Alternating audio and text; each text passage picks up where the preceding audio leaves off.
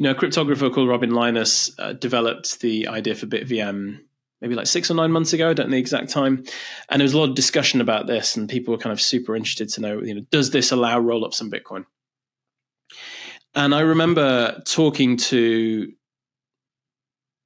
Javier, who's our head of research and innovation, and Sergio, our chief scientist, and there were differing opinions around what this meant.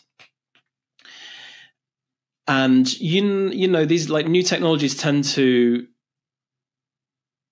especially when they disrupt or undermine what you've built, especially when they cannibalize what you've created and what you've been creating for many years.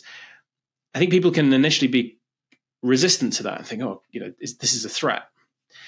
But after a series of conversations and some quite intense debates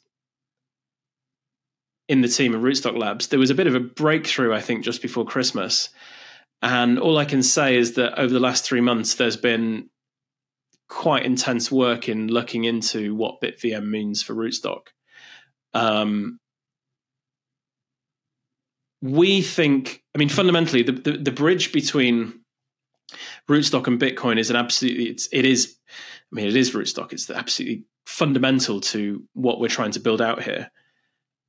And we believe we've taken we've evolved out of a federated bridge into the hardware security module proof of work secured bridge.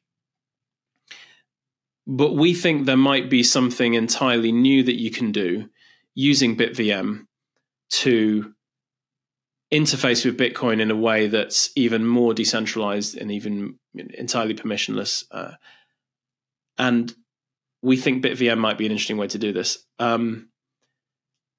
But in order to do that, we need to look at some of the amazing work that Robin Linus and the other contributors to BitVM have done and maybe adapt it, improve it, change it, all in the spirit of open source collaboration, and obviously publish that with everyone.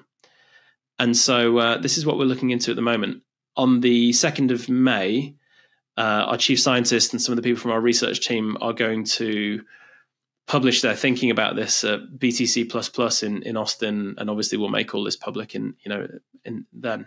But yeah, this is arguably the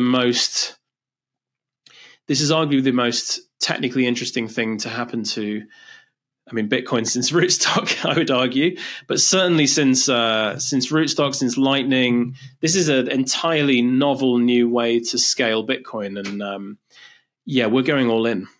We think there's something really, really exciting here, and we think there's a lot of work to do, but we're going all in, and we're putting a lot of resources and quite a big team behind allowing this to transform Rootstock, and then sharing all of that with the wider Bitcoin L2 community as well.